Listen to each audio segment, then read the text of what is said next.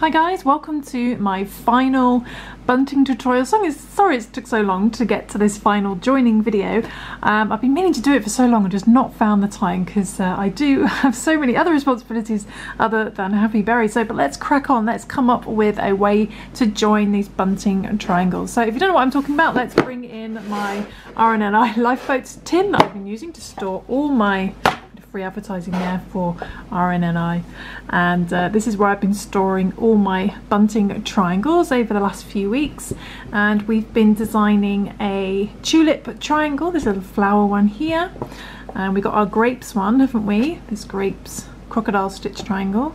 We had our strawberries triangle that we made. I've got two of each because I designed one and then filmed one. We've got our vertical stripes, we've got our diamond shaped one, and we've got our horizontal stripes, we've got our granny triangle shaped one, and our tassel one as well. So let's find a way to join all these together, shall we? I'm just going to grab some similar coloured yarn and use the same crochet hook. Now I haven't come up with a design for joining these, so let's figure this out as we go along, shall we? Let's pick a triangle to begin. So we want to space them out. We don't want to do like two the same together. We want to just start with a sequence. So I'm going to pick one of each. And if you don't know what these bunting triangles are for, the reason they exist in the world, then do check out my website at happyberry.co.uk/cal, C-A-L. And there I've written a little blog piece. There's a link to a blog piece about bunting, or pennants as they're known in the US, I believe. And we use them for decorating special occasions. So let's pick one of these to begin with. And what we want to do is we want to get some yarn. And each of these triangles is going to have a different top edge, but hopefully most of them will have some kind of stitch to work into. So I think what we'll do is we'll do some chains first. Do a little slip knot there. You could do some simple chains, or you could do a single crochet foundation stitch. I think I'll just do some simple chains because this is just going to be for tying. So let's chain a few chains, 3, 4, 5, 6, 7, 8, 9, 10, maybe a little bit more than that to tie it to something. 12, 13, 14, 15, 16, 17, 18, 19 and 20. So probably need to do double that to tie it to something. So let's chain about 40. 37, 38, 39, 40. Okay, so I've chained about 40, so a nice good length to be able to tie it to something when we want to hang it up. And then we'll put our hook into that corner, grab the yarn, bring it through, and we can go straight into a single crochet or a double crochet in UK terminology. And I'm going to work one single crochet in each stitch across. We've got nice proper stitches for this triangle, so that's good. Making sure the tassel bit's at the bottom. I'm just working single crochets across. We've got a bit of a gap there, so I'm just going to work into the gap. Move that over. I can probably fit a couple of single crochets in there. Then carry on with the proper stitches.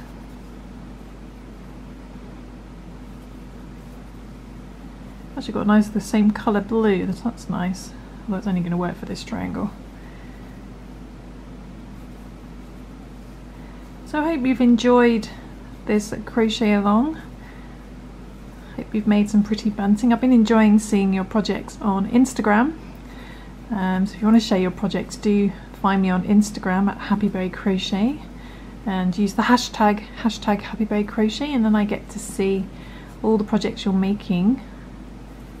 Your chance to be featured as well in my stories. So there we go, just work that neatly across the edge, and it's nice. We'll do one last one in that corner, and then we want to create a little bit of space in between, and I recommend doing about half the stitch count we did at the beginning. So I did 40, so I'm going to chain 20. 3, 4, 5, 6,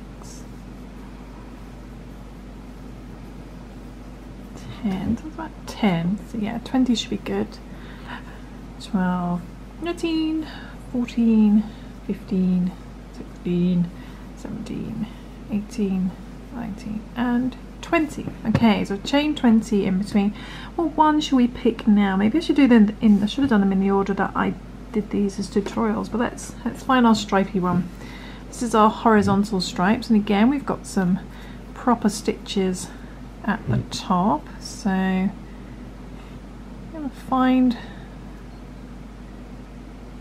the corner and just do the same thing with this triangle. Well, these are chains at the beginning, aren't they? So I'm just working into these chains again.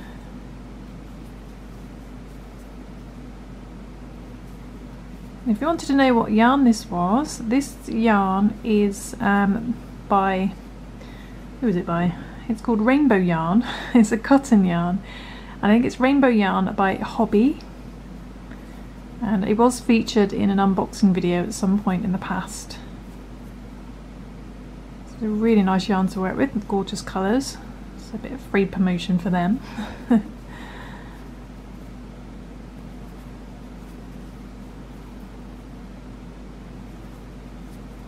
Okay, so I'm still working single crochets. So this particular triangle had chains at the beginning, so I'm just working into these chains again as neatly as I can.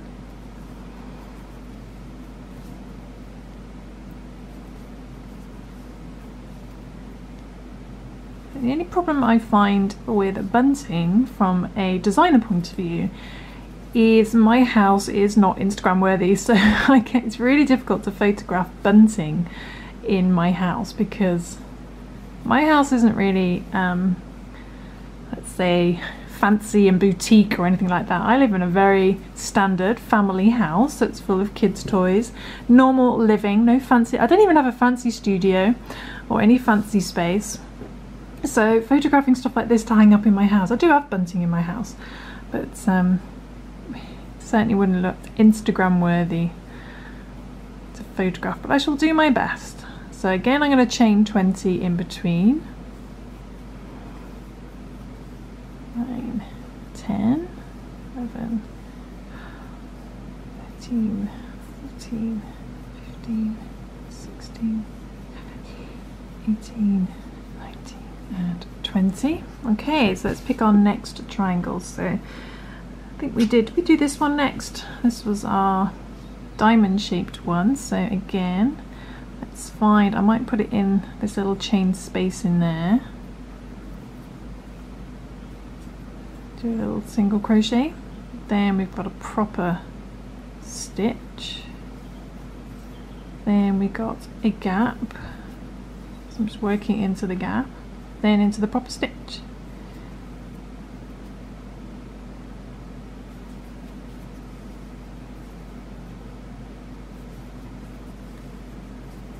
And then the gap where there's a chain space, I just wrap it around the chain.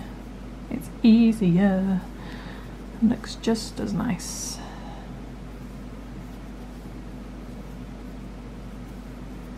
There's a lot of people out there who tell you there are all these rules and regulations on how to hold your hook and how to hold your yarn and what all these sort of things you're supposed to do, and I don't follow any of them because, you know, I've always been a bit of a rule breaker.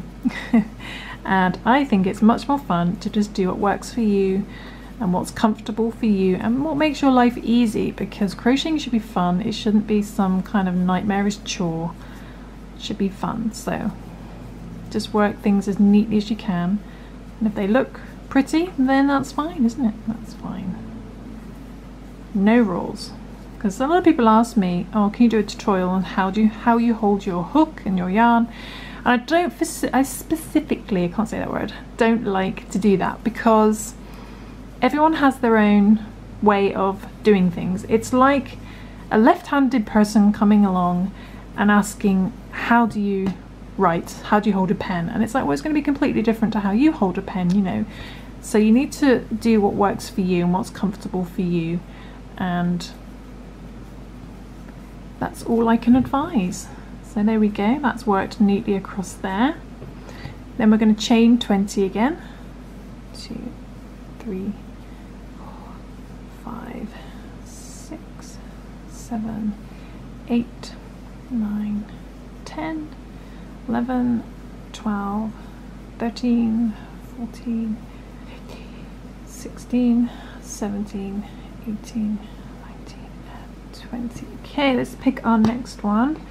So I think let's pick this tulip one. We've got nice proper stitches at the top here as well.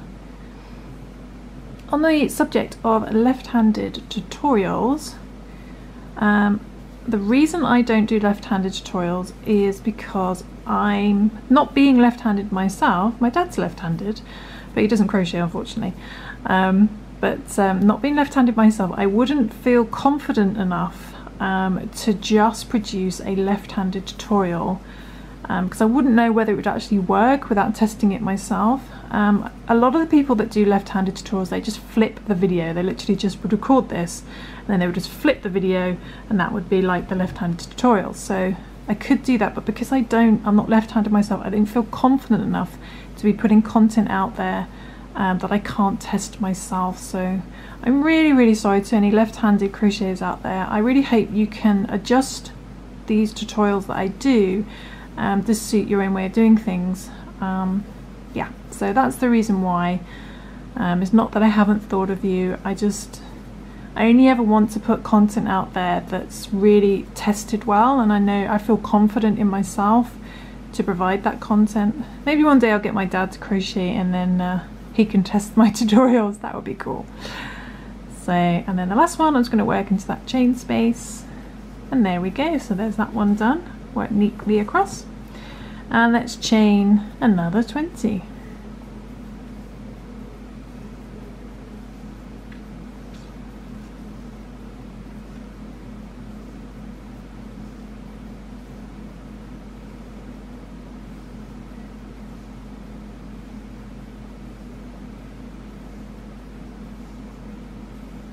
And 20. Okay, so next pattern, let's pick our vertical stripe, shall we? So what have we got at the top here? I think we've got chains again, so I'm just going to work it neatly into the corner. So no proper stitches, just chains. So I'm just going to work into this as neatly as I can into these chains again. Making sure my triangle's facing the right direction. And there we go, just one single crochet across. And this matches up as well, so that's nice.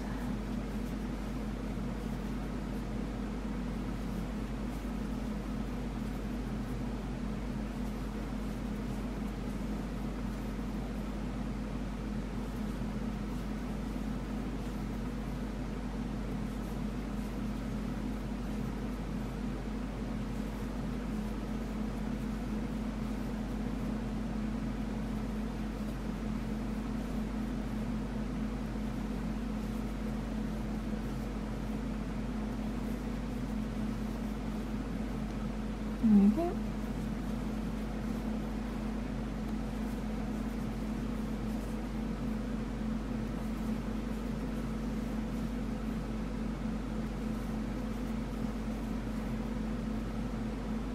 And then coming up to the corner, that should do it. And there we go, so that looks nice. And then I'm going to chain 20 in between for our next triangle. 16, 17, 18, 19 and 20. Okay, so next triangle, what should we pick now? Should we have some strawberries? So the strawberry triangle, we've got nice proper stitches on this one, so that's good. So we're doing okay so far. They've all got proper stitches at the top. Can't even remember what I've designed. I've been actually really busy over the summer. I've had a bit of a break from Happy Berry in a way, but it's because I've been taking some time out from doing, well, I've been doing these tutorials, but I haven't really been taking a break at all. It's just an illusion that I've created, because I've actually been working on a really exciting new project for Happy Berry with regards to my crochet kits. Now, as some of you know, I did some, I started off doing these hampers, and then I moved on to creating crochet kits. and they're like mystery crochet kits, so it would always be a surprise what you got, and you would pre-order them. They're not a subscription thing, so you can just pre-order them as and when you want them, so you're not tied into any horrible subscriptions and stuff where you might get something you don't like.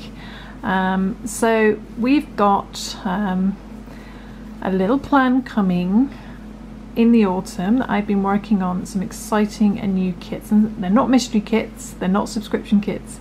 They are something completely different. It's really exciting, so I hope you will enjoy it as much as I have enjoyed designing and working on these kits. So to wait and see, but that should hopefully be launching in September, all being well, September 2019, depending on when you're watching this. And yeah, so there we go. This is that triangle done, so we're going to chain 20 in between. 2, 3, 18, 19 and 20. So I'm going to do the grape one next, shall we? So this one, we need to make sure we get the right side, so the side with these strands is going to be on the back. So we've sort of got proper stitches here, but we've got more of a kind of oval shape, haven't we? A little fan shape going on. So what I'm going to do is put the hook in the last stitch. If I can get it in there, go on, go in.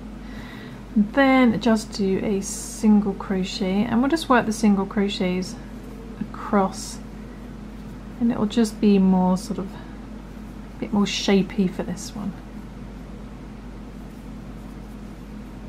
What you could do when it sort of dips down, we could do some bigger stitches, couldn't we? We could do some half double crochets or some double crochets. What do you think? Yeah, that looks good. So we'll do some half double crochets in the little dip. Then, so maybe about 2, and then we can go back to single crochets again. So a half double crochet in UK terminology is going to be a half treble. So that should make it a little bit more straight, hopefully.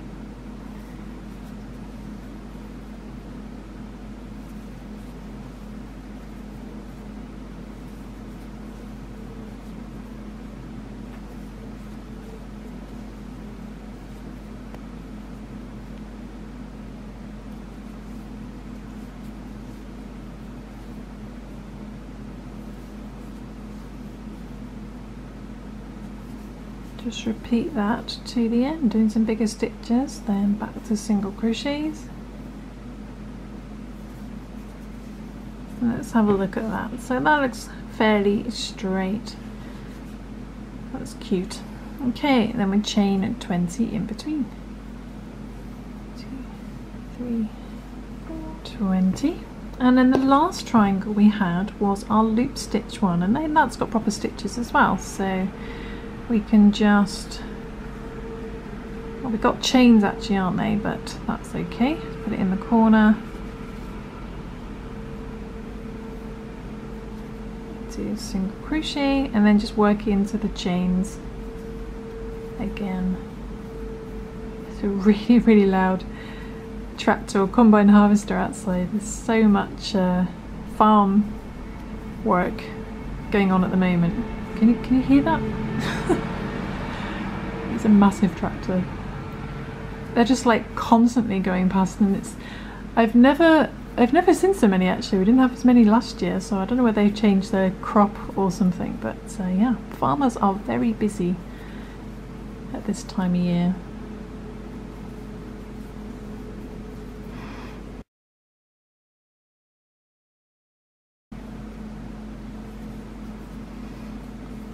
So just working single crochets into these chains, and this is the last triangle, so all of the triangles should be fairly easy to crochet into.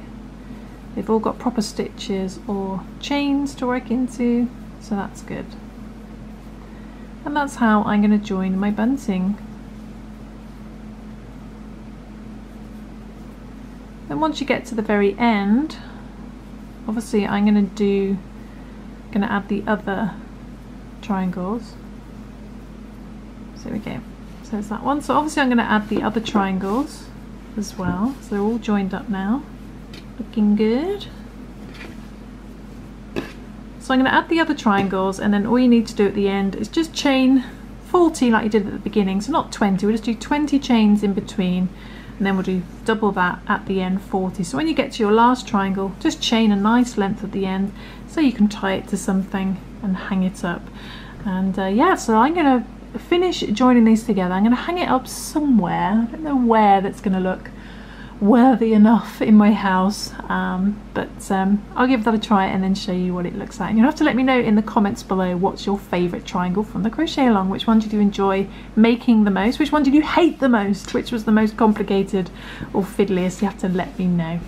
But I'm just going to carry that on. I'm going to follow the same pattern as well. So the first one I did was the granny one, so I'm going to find my next granny one. Where has it gone? I've lost it already. There you are. So here's my other granny one, and I'm going to follow the same order so it repeats in the same order. Not that you have to do that, you can do whatever order you like. So I'm going to do that, then I'll show you the finished bunting. Ta-da! And you totally know what I've forgotten to do, don't you? I didn't chain 20 in between. See, don't forget your 20 in between. 1, 2. And there we go. So this is my non-Instagram worthy wall, and it's actually really long. So just doing 8 triangles, it reaches from one room, one side of the room to the other, and there's my huge world map, and all the way to the other side. So it goes quite a long way, and that's just doing 2 of each triangle with 20 chains in between and 40 each end. So it's absolutely huge. But yeah, I hope you've enjoyed crocheting my bunting, and I'll see you soon for some more crochet fun. Thanks for watching. Bye. Where in the world are you? Where are you based?